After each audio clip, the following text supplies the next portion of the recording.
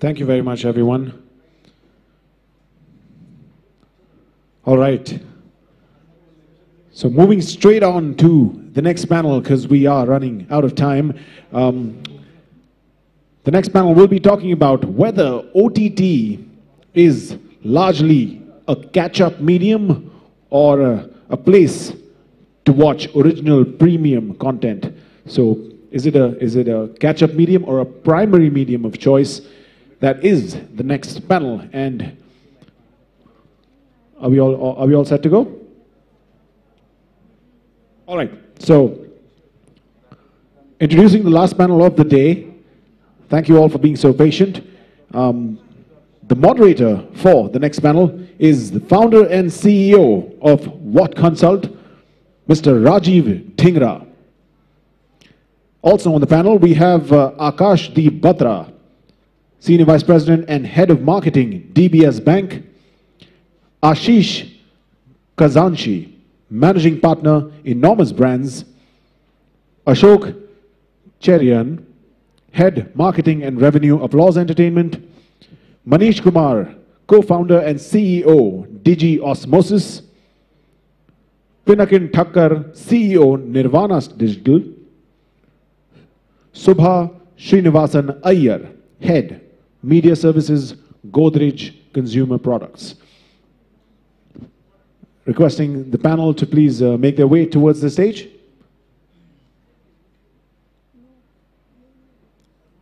And ladies and gentlemen, can we hear a round of applause for the panel as they make their way to the stage?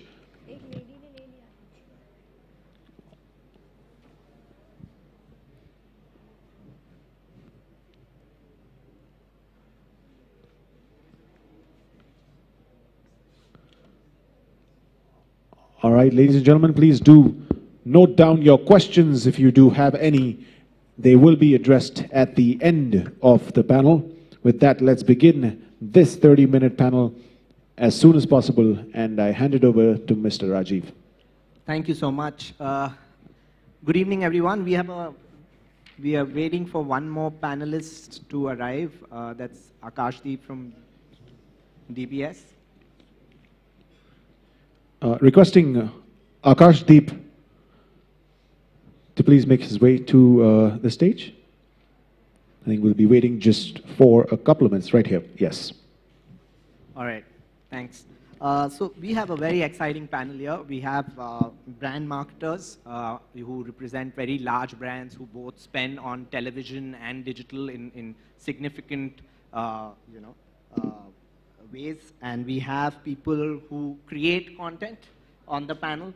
We have people who distribute content on the panel. We have creative agency representation, digital agency representation. I couldn't think of a more well-rounded panel to discuss this topic. So let's dive right into it. And I'm going to start with Shubha, you first. OTT. How do you, as a brand marketer, where does OTT fit into your overall, how do you look at the content? Where do you see the evolution of OTT currently in the way it is positioned, both as a viewer, consumer, and as a brand marketer? Okay. Thanks for the question, Rajiv. Very interesting question, and just two perspectives. The first question I'll answer in the form of someone who's targeting OTT as a media planner point of view. Most important to remember, and here is what I would really call out, that never mix up what you're doing as a viewer, as an individual viewer versus an OTT targeter. Both the viewers are very different. I love OTTs certainly. As a viewer, I consume a lot. When it comes to targeting, this is one of the most exciting phases for us as marketers, because OTT offers a very great level of targeting. It has great level of segmentation, and it's at a phase where there is a lot of excitement in terms of the speed at which this whole scenario is exploding. Number of OTTs, the varied amount of content that's available, that's a complete delight both for customers as well as marketers and businesses alike. Questions that we need to just sort of delve deeper into is, where is the space going to be in the next couple of years? What according to you is going to happen when a lot of regulations that we know have come into play in the television scenario? What if they came into play? And but as on today, is it a good to have or a must have? yeah, good to have, yes. Not Answer must is, have as yet good in your to have, plans. not must have. Yeah. Because if you look at our kind of business and brands where segmentation, actually our segmentation is not in the sense we target mass numbers. So definitely a good place to be in for our brands, but not a must have. Would digital video be a must have? Yes, must have. So yes. YouTube definitely becomes a must Yes, have in absolutely. today's, but Yeah. OTT in specific is not a must have in your plans today To as an a brand. extent, for some brands, the answer is yes. Yeah. The answer is no if it is all brands. And what primary reason, and I'm going to pull you in, Akashdeep, on this question to debate. What primary reason do you think it's good to have? And while TV, I would believe is a must have in most Yeah. brand plans that So you TV have. obviously for the sheer numbers and the kind of, I'll call it out, third party monitoring. And if you ask me for OTT specifically, great content, great level of genres, crazy evolution in terms of options available for a marketer. But lack of scale? Lack of scale, and we still need far deeper metrics. You mean lack of knowledge of type of audience? Absolutely. So you don't know who's watching? To an extent, no. Okay, very interesting. Akashdeep, your thoughts? All right, I see it from two perspectives, right? One, let me just comment on the first point about where do I see it today and give you a sense about where I think it's going to go, right? From today's perspective, OTT, which is minus of YouTube, is an active plan, a must-have plan for at least how I've seen in my previous life and my current life. Very clearly replacing what I say the long tail of TV channels, which you get enough of reach for light TV viewers and make sure you can reach them with your same messaging. So that's how I see it now. I've seen enough and more tools, including Moat and IS, which allow us to track who's watching it and how they're using it. That's on the part today. But however, I think bringing a little bit more about my current life as well, the challenge with OTT continues to be that it's a fairly nascent stage about the about the opportunities that it actually provides to marketers like us, right? So one of the things is, there's definitely no opportunity for you to drive full funnel marketing, right? There's relatively less retargeting opportunities. There's absolutely no information about the consumer. Today, all you're doing is targeting based on genre. So therefore, the way I see it, OTT in my media plan continues to be bucketed under the TV way of planning and buying and not the digital way of planning and buying. Interesting, very interesting. I'd like to, rope in at this moment people on the creative side and on the content side. So, I'd like to rope in Ashok and I'd like to rope in Ashish and get your views on what is lacking in the OTT space as far as content is concerned to make it more engaging, exciting, and relatable, and making it more of a medium that more people log on and pay for, or even watch advertising for, like how they are forced to watch advertising for television. So, anyone, we could start with you. Hello. I actually would take a slightly, contrarian view. I think it's super exciting. I think, in a way, they were like big dams on the kind of things that people could do, right? So there is no censorship. There's a lot of content which there were not very large numbers for, the kind of horror shows, Ghoul, for example, Mirzapur kind of content. So suddenly all dams are broken, okay? Whether it's dark content, whether it's content which is much more niche, there's no censorship. There are shows like Sacred Games, which otherwise wouldn't have seen, light of day, whether it was television or theaters.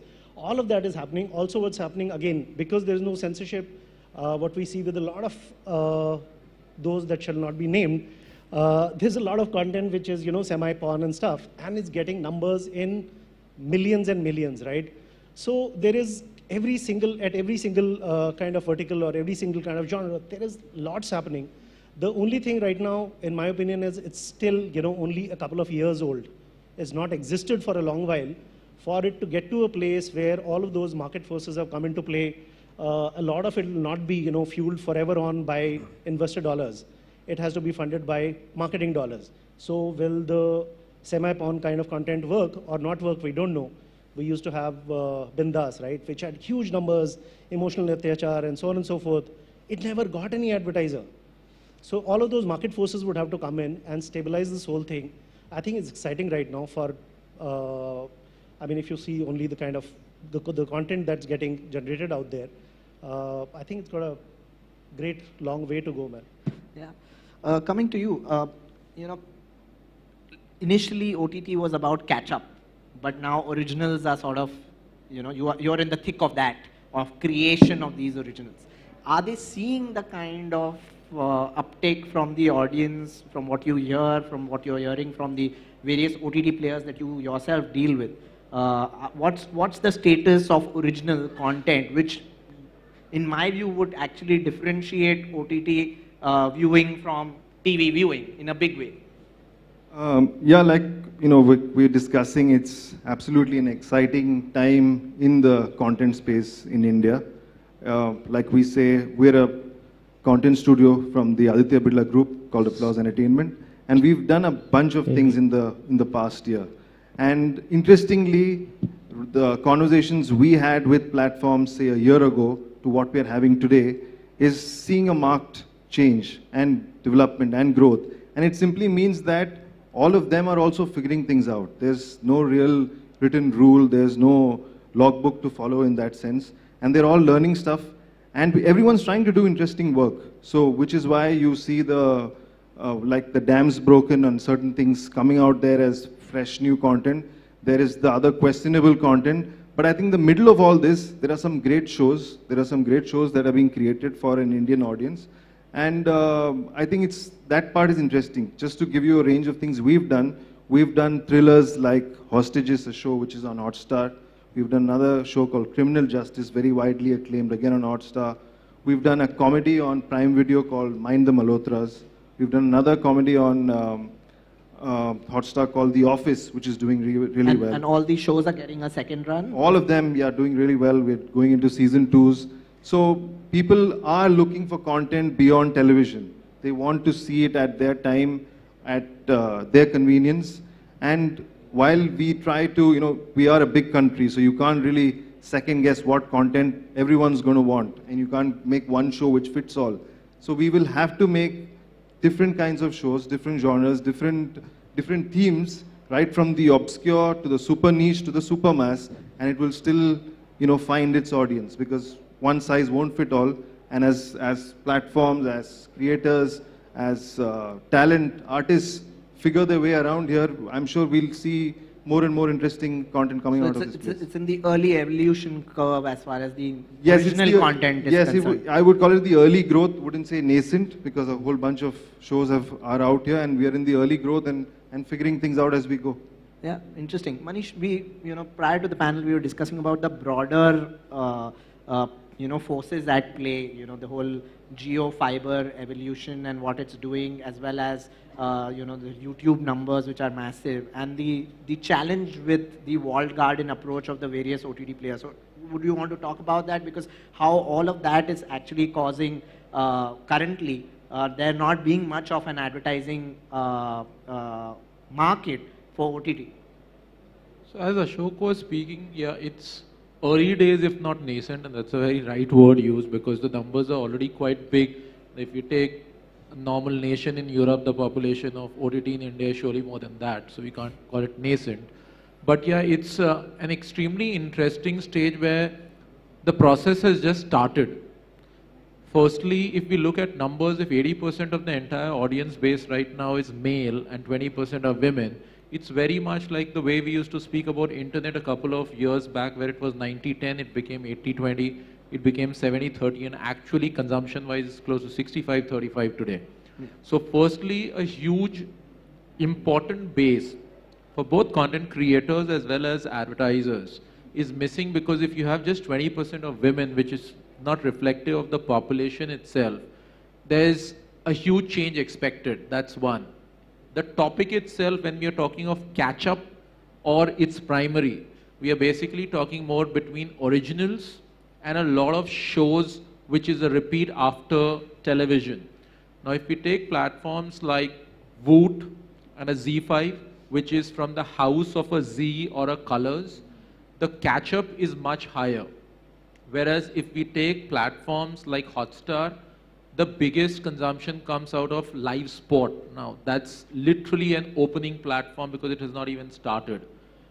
The third is the Amazons and the Netflix, which are number 3 and respectively number 5, a complete paid platform, which are all more and more about originals. And when we are talking about catch-up, it's more to do with movies, where I decide that a Lion King, which is that scale of movie where you want to enjoy the 3D and the IMAX, you go to a theater yet, which becomes primary. And there might be a lot of very good content movie, which is not about the canvas and the VFX and the effects, which is going to be more of a catch-up kind of scenario. Coming to infrastructure, as you were putting, and the huge expected change, and where the consumer is riding the wave right now and is at that maximum advantage.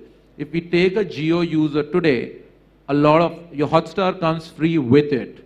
Or the way the entire price war is going, and with a Netflix announcing a $199, it's just practically the beginning and a hint of what can come, which is going to be extremely unpredictable.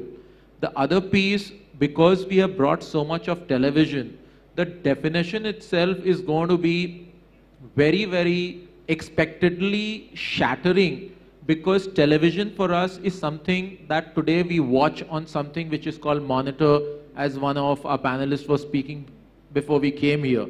Now, do we treat a Fire Stick as television and a Tata Sky something else? I don't know. And as we spoke, with a Jio announcing a whole setup box, which is an Android TV, meets DTH, meets home Wi-Fi, the whole scenario itself can take a complete different spin. So it's going to be a wait and watch, because the environment is changing. So it's the blurring of lines between what we today technically term as OTT, or the, the DTH, or the YouTube content, which are actually 3 separate silos, would be accessible in what you were saying in 18 months in 50 million homes. That's right? the target. Even to add to that, the technicalities or the terminologies we are using today has actually changed, because when we are even talking about catch-up to a primary, we are already, like somebody like me who lives the OTT platform as a marketeer, you already are talking the SWOD and the AWOD, which are completely different platforms when you see the content creator, the platform owners. Yes. So that's already started. Makes sense. Very interesting. Your thoughts? And also from the standpoint of where YouTube fits in all of this, given your experience, because that's the platform that's the biggest digital video platform in the country, right? And more often than not, it is almost taken for granted. So, what are your thoughts on what we just discussed? Well, I'm happy that YouTube is taken for granted. Today, if someone wants to look for a recipe, today if someone wants to look for any kind of information, like you said, it's taken for granted. It's become the 2nd largest search engine, right? So you will search and you will go to YouTube. There's no denying the fact that the scale is massive, but keeping in mind connectivity, keeping in mind an advertiser standpoint, keeping in mind brand safety, YouTube itself is blurring the lines, because now you have YouTube Premium, right? So you can go ahead and have an ad-free experience. And I mean, you guys make so much content. Do you get data, like hardcore data in terms of watch time and minutes and stuff like that? I'm not sure you guys do, but we get that. On YouTube, that's an advantage. So we have to see where this goes. We have to see how brands, I mean, maybe, from an agency standpoint, from a digital agency standpoint, you've already done how not to skip 6 seconds. You've already done modification to the communication itself. But now, since the lines get blurry, let's see where this goes. And to add on what you all were discussing earlier, the screen size is what you call a monitor, what she calls a monitor. The screen size, now people are more flexible. They're not rigid to say, "Ki, bhai, I need to watch this show in my bedroom on the full screen TV." They're ready to go ahead and watch it on their phone while taking a dump. It's become like that. Good quality content is always going to sell. These guys make great content. YouTube has originals. I mean, how many people in the room actually know that when is the next Sacred Games season coming out? Yeah. A show of hands. That's about 30, 40. There, you guys know. 14th August, 15th August. So it's the awareness toward what you like and where to find it quicker is going to change. The newer generation has redefined the amount of time that they'll spend in front of a television. So, are we saying that, and this question is to the entire panel, whoever wants to take it, are we saying that we are seeing the slow death and maybe accelerated death of appointment viewing, whether anywhere? You know, it is on-demand viewing that is going to be the future. At least that much can the panel agree on, that appointment viewing, which used to be what television was, right, is going to die. Is it going to die? So I have a... Sorry. So this is a very interesting thing. You are making people sample nectar, okay, and then you are saying, okay, go back and eat your original food. And then you are saying, will you go back to your regular food or nectar? My answer is a mix of both. The best part about OTTs is that it's actually made it possible for all of us to watch content on the go at whatever time I please. A lot of times I've actually corrected myself from trying to pause when I'm watching TV, and this is very interesting. And I've realized, oh, I can't do that. And then I go back and now this is pure behavior intervention. Very interesting. Once you habituated people to something that is at your beck and call, and this is a watch out for actually broadcasters' television, correct? Now, whether it comes in the form of regulating the amount of TV ads, don't quote me, or not, the point is how fast. This is basically going to be a competition for content, better and better content. People are sampling better content. People are sampling it whenever they feel like. So definitely things are never going to be the same. But let me put it back to you. One small question is, do you think beyond live sports, appointment TV viewing is going to decline? Let's say not die, but decline. Okay. Massively in the next 5 years. Okay, I'll answer this with pure data because I love data. Sure. 1.5 hours of television has gone in the last 2 years to 1.7 hours. OTT or TV have not eaten into each other. OTT is 1.7 hours and print is 0.7 hours. Now magically we have added 1.7 hours, right? The pie has grown larger, and this is the most interesting part and my favorite part. I'll say that please let's have rationalization in pricing, and we will know the actual number of people who want to only drink nectar. Very nice. Let me just build this from a slightly different perspective, right? And we were discussing this, right? There are about 200 million households which have TV, which is a penetration of about 60%, 65%. Now, with the geo phenomena, low-cost Android phones, blah, blah, all of that stuff, you know, most of the people who are actually getting onto the connected or the entertainment world are the guys who don't have TV in the first place, right? So they're kind of skipping that generation. So by definition, the rest of the 40%, I'm assuming not everyone has access to devices yet, but when they come on, they would not even know what appointment viewing means, right? I mean, they don't even have the experience of doing that. So that's an important thing for us to keep in mind.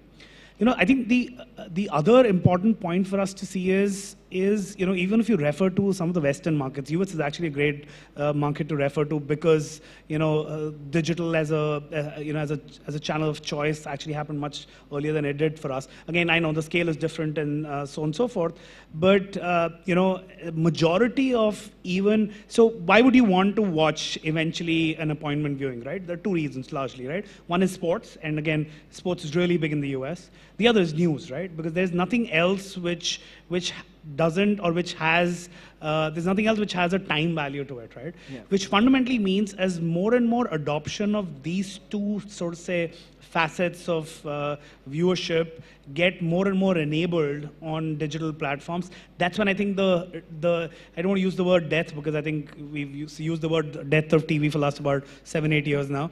It's not going anywhere. But yes, you will see a lot more people moving towards, cutting the cord really. I don't even want to call them TV versus phone, but cutting the cords. I think that kind of tells you directionally, yes, more and more people will see on-demand content. But given specifically our demographics and how people have been adopting both TV and digital, the journey is going to be very different. Interesting. To you, my question is actually different, more beyond advertising, and maybe the marketers can chip in as well, is on integration. Are brands coming to creative agencies with more bolder ideas of how they can integrate with online content beyond just advertise on it? Because that's a market that's relatively unexplored. Maybe some of the stuff that the content creators on this side of the panel can add to as well. I'll tell you something really strange, completely anecdotal. There's no data to this. So we handle, amongst other clients, including DBS, Digibank actually. So amongst others, we handle this client called Aegon. And there was a campaign of theirs which they did almost exclusively on digital, right? YouTube essentially. The next campaign that we are doing, we actually decided, or the client actually decided, that the entire media is going to move to television, broadcast television, HD channels. So I was like, how could you possibly be saying this? You're a purely digital brand. Why would you move away from a digital platform to something which is broadcast? The journey to actual purchase and all of that is much longer and so on and so forth. So he said something really strange, which was, Ashish, wahan pe na targeting bahut acha nahi hota, which actually blew my mind. What are you saying? You're talking about the most targeted way of reaching people. That's the whole point of all of this. It's like because of the way people are getting data, which is roughly free. So right now, for the numbers, all liftmen, all rickshaw guys, this, that, and the other are getting my content, and that's of absolutely no use to them. The moment I put it up on HD, I know my audience, right? He's the guy who's going to buy it, even if his path to purchase is a little bit longer. So all of those kind of things are happening. There is, like you're saying, there is that set as well. Bolder, brighter, beautiful, shareable, provocative kind of ideas, they're also happening. But this one, thankfully, hasn't yet gone away. I like interruptive advertising. I don't mind that at all. So I think both are well in alive. Yeah. All right. I would want to actually add to this because it's a space close to my heart, which I'll call branded content in a way. I think it's going to be something again, and as I'm an agency to brands too, and luckily to a lot of content creator too, there's a huge urge amongst a lot of brands to get either integrated or create originals itself. So just to quote an example, brands like Harley Davidson, brands like BMW, a lot of sporting gears, etc., where there is a genre which surely exists, where very high quality or that audience-based content can be created. The urge is high. That's the starting point. The gap is the content creators, whether it's they, whether it's production houses, overall have interacted with brands only to a level in India where it's an in-film placement or an in-show placement. It's been a very, you can still say, an unevolved space, and it's just evolving. So branded content is going to and should, because the other piece is money, as we have to speak. Content creators also finally need monies. They might have the best of the ideas, but each of it cannot be funded by OTT in coming time. There'll be some very interesting content which might be created in collaboration. So Manish, let me get a view of the two brands. Let me put them on the spot. Would any time in the foreseeable future, let's look at a time span of 2 years, would you look at creating your own show? You know, maybe it could integrate all the Godrej brands into a women-centric, into a women-centric show, right? Do you foresee that in next 2 years? Absolutely. There's a possibility. Absolutely.